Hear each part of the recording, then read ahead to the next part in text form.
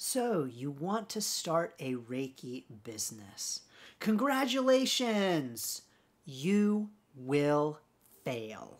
I'm Christian of Standing Stones Healing, and I am excited and honored to tell you that if you want to start a Reiki business, yes, congratulations, you will fail. Now, before you give me a thumbs down, before you comment below how awful I am, let me explain. Failure is part of the process. Failure is part of the business process. And so when I say you will fail, I say that from experience. In my own Reiki business, I have failed again and again and again. And it does not mean that I am a bad Reiki business owner. It does not mean that I have no idea what I'm doing. It does not mean that I'm doing anything wrong.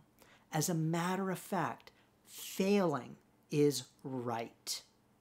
It is right to fail in your Reiki business because failure means that you've tried something new. Failure means that you did something different. Failure means that something just didn't work out in the way that you expected or wanted it to. Welcome to business. This is an important part of business, an essential part of business, a core element of business.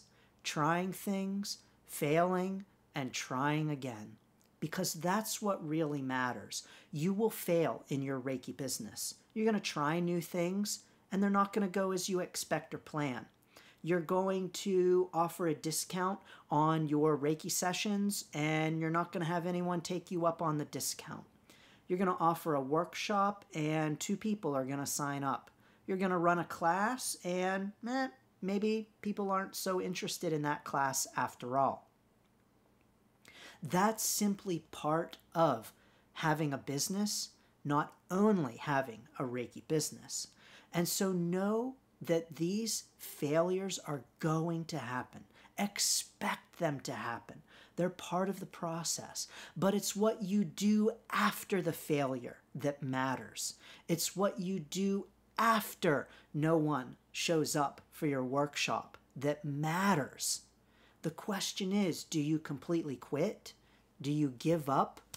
Say, I'm done with the Reiki business thing? Or do you try again? Try something different. Try something new. Use that information to grow as a Reiki business owner. That's what really matters. If you are doing it right, you're going to fail. If you are putting yourself out there, trying new things, making progress in your Reiki business, you're going to fail. It's part of being a Reiki business owner. But you are not a failure.